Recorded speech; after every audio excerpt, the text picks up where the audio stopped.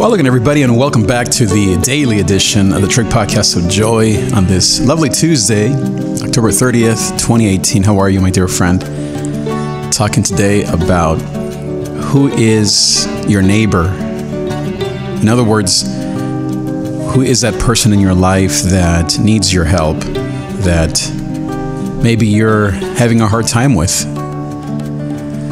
In Acts 16, it talks about what is called the Macedonian call. And I want to tell you the story and then ask a few questions that I'm also wrestling with about who should we focus on? Who are the people that need our help? I think that the reason why this question is relevant is because I think all of us by nature are very selfish and focused on our own needs. And that's not always bad, but I think that when you're dealing with crises in your life, when you have problems at work, or you're dealing with questions in terms of relationships or love, it's easy to focus on yourself and to lose sight of the need that others have. I remember years ago, I was going through, I think, something with school. Perhaps I was dealing with challenges, I don't know, at work. And I remember this friend of mine, she would always come into my office and ask me for advice. And I would give her the excuse that I was just too, I don't know, struggling with school, whatever it was. And so week after week, she would call me or just seek my advice in terms of her own life. And I mean, that's what I was there for, right? To help other people. But because of, let's just say it was my schoolwork, I kept putting her off. Finally, one day, she got mad, and I guess I'm now looking back, I'm glad that she did, because she finally said, you know what? Just because you're struggling, it doesn't mean that you can't help the rest of us. And I think that's what happens many times, is because we're going through some challenge at work or in love or maybe with our mental health, we can make it all about us. Now, is there a time and a place to focus on you and the whole idea of self-care? Well, of course. But at the same time, you have to keep those two things in balance. And so this passage is very important when it comes to that. And so I just want to read to you, especially this one section here. In verse 10 of Acts 16, it says, "And when Paul had seen the vision, immediately we sought to go." Actually, you know what? Let me go back. That's the obedience part. Let me go back to where he gets this vision. So it says in verse 6, "And they went through the region of Phrygia and Galatia, having been forbidden by the Holy Spirit to speak the word in Asia. And when they had come to Mysia, they attempted to go into Bithynia, but the Spirit of Jesus did not allow them." And I'll explain all these things here in a second.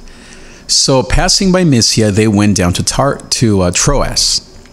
And here's the verse. And a vision appeared to Paul in the night. A man of Macedonia was standing there, urging and saying, 'Come over to Macedonia and help us.'" Come over and help us. Who is the person in your life that is telling you, please come over and help me? Now, a little background on the story. So Paul, as you know, he is a missionary. He's an entrepreneur, we would call him today. He's someone who's starting new businesses. In his case, there were new churches, new communities of faith. But sometimes he didn't know exactly where to go next. And so in this case, he had a plan to go north, per se, northwest. But it says there that the Spirit of Jesus he was actually going northeast, southeast, basically to go east.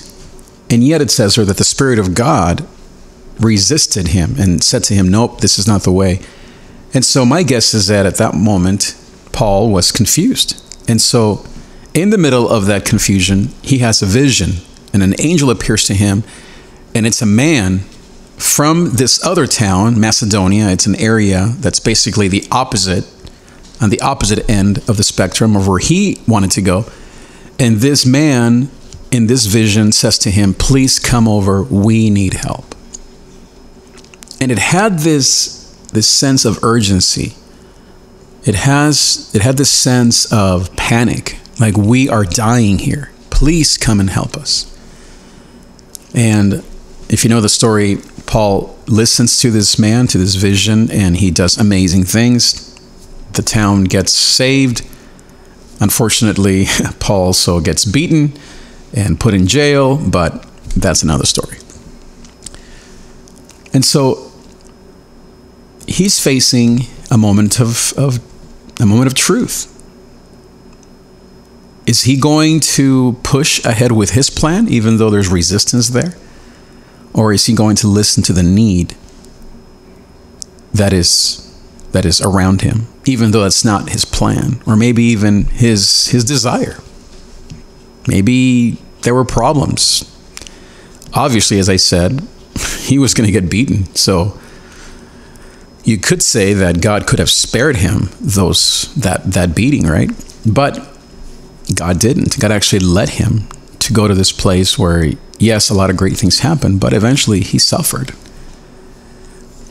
And so I relate that to us because I think sometimes we are pain avoiding people, right? We avoid difficulty.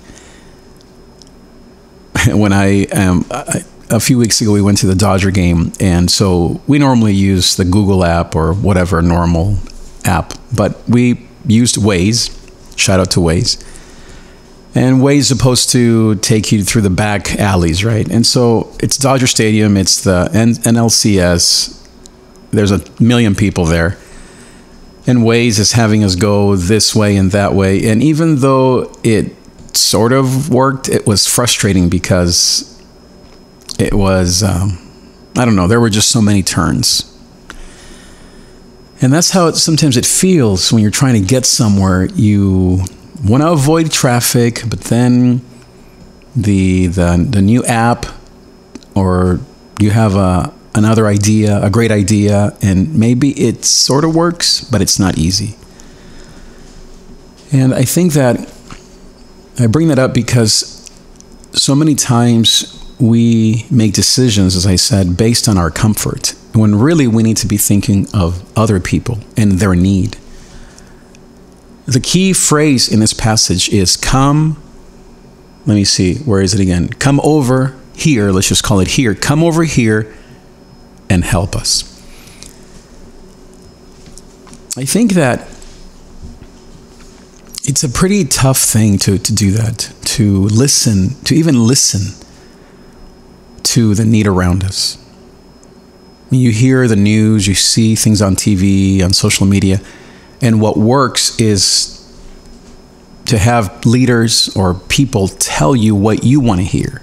Mostly that you are being wronged, that somebody's out to get you, that it's the immigrant's fault, that it's the fault of that new neighbor, that it's the government is out to get you, to blame everyone else, and that you need to protect yourself. And that message resonates with every one of us. It's a basic human instinct to be safe at the expense of others. And I know you might be thinking, oh, I would never do that. Well, back to traffic. How do you feel when someone, quote, cuts you off? Even if maybe they had a good reason to do that. I don't know, maybe there's something on the road that they didn't want to go over. You don't care, right? All you care about is you were almost hit by somebody, or someone made you late, or the alarm didn't go off, or your parents don't let you do what you want, or your boss is mean. I mean, it's human nature. 99% of the time we blame other people. Adam and Eve, what did Adam do? The woman you gave me, what did Eve do? The serpent. We are a blaming culture. And then, as I said, you have ads and all kinds of messages from people in power feeding that fear, and it's disaster. And we find ourselves in a time like that here in our country, where everyone is out to get somebody else, even in the church. The answer is what this passage teaches, and that is to listen to the need around you, regardless of who that person is. Now, I have no knowledge that Paul had family in Macedonia, had any relatives there, or Silas, his companion. We don't know anything about him having a lost cousin or a grandfather that lived in this area of Macedonia. In other words, he had no reason to go there. He went because of two reasons, of two things. First, God resisted his plan. And then second, there was an obvious need around him. And so that's the question for you. What are you doing that is obviously not working? I wish I had my GOZO bell here. I'm in a different room, so I don't have it. What are you currently doing that is obviously not working? At work, in your relationships, in your health, in your body, in your fitness, what are you doing? What are you eating? What are you consuming? What are you thinking about? What are you spending time doing that is obviously not working? Stop doing it. Stop doing that and try something different. I was just listening to LeBron. If you're a Lakers fan, I'm not a LeBron fan, never will be, never was. But I love my Lakers. And he was talking last night after another loss that they don't want to see me when I'm upset. Basically blaming all his young players around him for not, running the right play. And he said, well, if you keep making the same mistake over and over again and expect a different result, that's called insanity. Obviously, that's true, right? But he's playing with young players that will make the same mistake over and over again. That's what happens. There's an obvious problem there. He's the one that needs to adapt and to lower his own little expectations of everything doing things his way. It's obviously not working. What he's projecting or asking of these young guys is not going to happen. They don't get it yet. They will, maybe in a year, maybe in 2 years.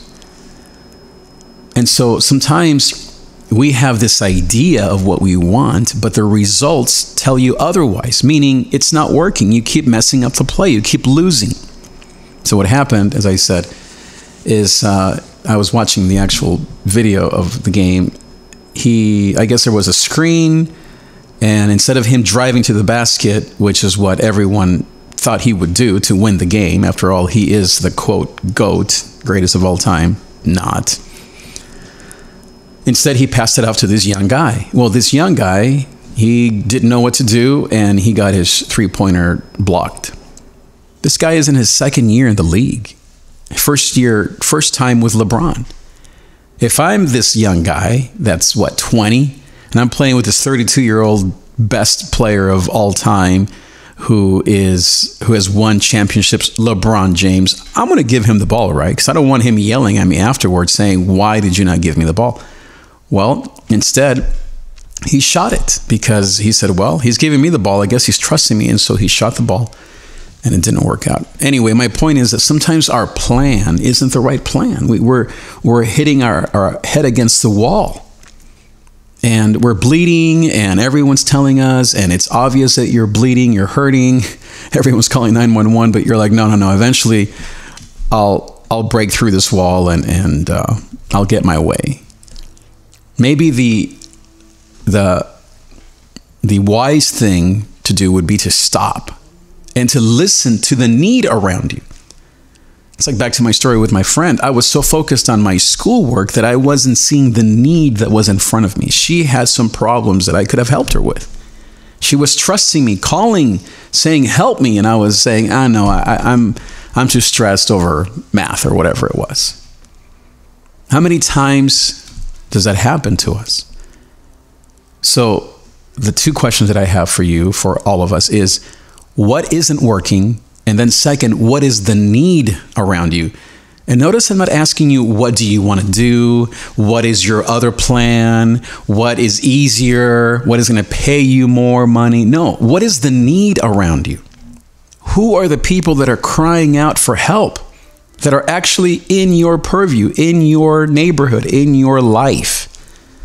Regardless of whether that's where the money is, the success is, or what you want to do. If that person is crying out to you, it's because God believes that you can help that person. He's going to give you the gifts and the talents and the patience to help that person out, even if you don't want to or you don't feel qualified. But I think that where we go wrong in life is where we just want to do it our way. And we keep banging our head against the wall, hoping for a different result. And you just keep messing up the play and keep losing games. Are you losing the game of life right now? Are you losing in your current situation in love, in romance, in parenting? Are you losing your current situation at work, and yet you're still there because you need the money? Obviously, right? Everyone needs the money. But if something isn't working, I don't mean to say quit or leave that relationship. I just mean to say, is there a different need that you need to be meeting? Not just your own need, but somebody else's need. Is there someone calling you and asking you for help? Now, what are some examples of things that might be needing your help? Well, I would say there are at least 5 different areas. First of all, it could be your mental health. You know, many people deal with anxiety, depression, bipolar, suicidal thoughts, you name it. But it's easy to ignore those feelings because you think, well, I'm okay. And yet maybe that's the Macedonian call. You need to go and get some help. Maybe it's second, your body, your fitness, your eating and your sleeping habits and all that we call self-care. Third, it could be that someone at work needs, maybe before that, third, it could be your education. Is there an educational goal that you're ignoring that really, if you answer that call, would help you accomplish your dreams? And most of all, to help a ton of people. Maybe that Macedonian call is to finish school, to go back to school, to not give up on your education, to persevere, to not worry so much about money and a car and a girlfriend, but to focus on your educational goals. Number 4, it could be your career. It may be that you're not pursuing those new opportunities because of fear, conflict, or laziness, or apathy, or you don't want to be rejected. All these things that are very normal and real, but perhaps that Macedonian call is to go and pursue that job because behind that opportunity are a lot of people that need your help. And guess what? When you focus on others, what happens? God gives you all that you want. He'll give you the money and the paycheck and the relationship that you want. Matthew 6 says, seek first the kingdom of God and everything else I'll take care of. And that's what Paul did. He sought the kingdom of God, which was this call, and then God took care of the rest, including suffering. And then maybe the last thing is to always look to help the poor and the needy. You know, are you making room and space in your life, in your week, in your day to help those that are the least of these in the world? The homeless person in the corner, your grandmother who needs a call, a friend who doesn't give you anything, but maybe you need to be a friend to them because they need your help.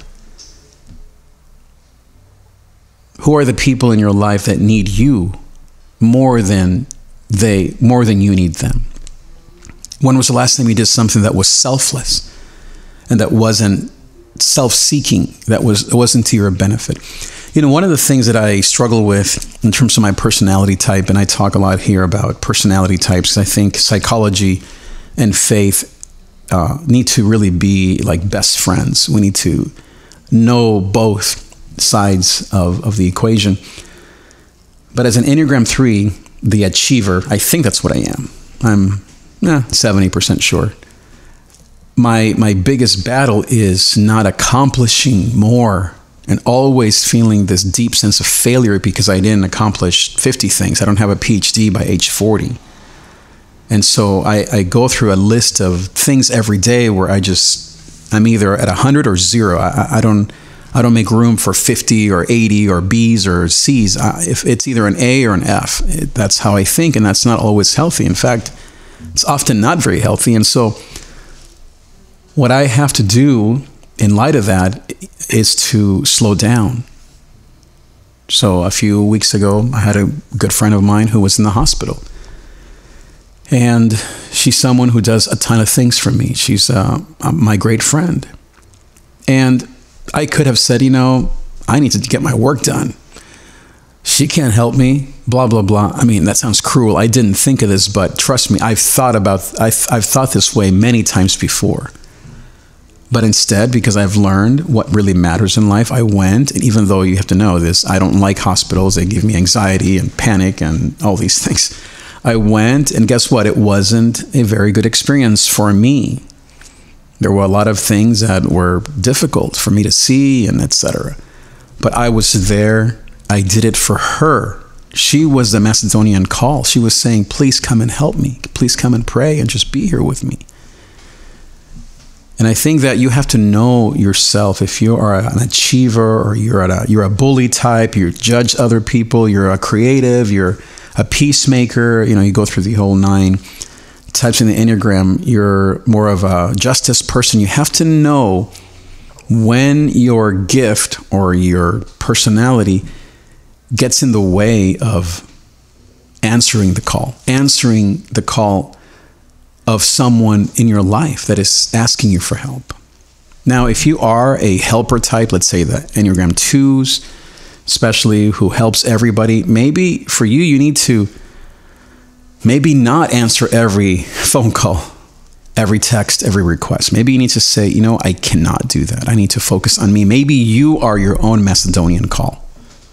I don't advise this for everybody, but I think some types, and definitely certain moments of every one of us, we need to focus on us. But I would say for the most part, at least my struggle, and I think it's a struggle of most of us, we tend to be hyper-focused on our needs, our problems, our tensions.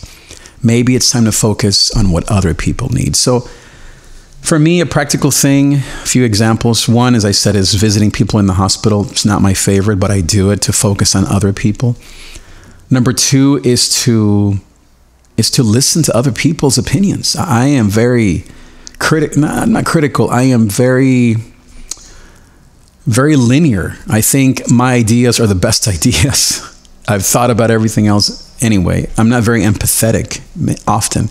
I need to put myself in other people's shoes and listen and care and maybe try to win them over, but understanding where they're at and giving an answer to their need.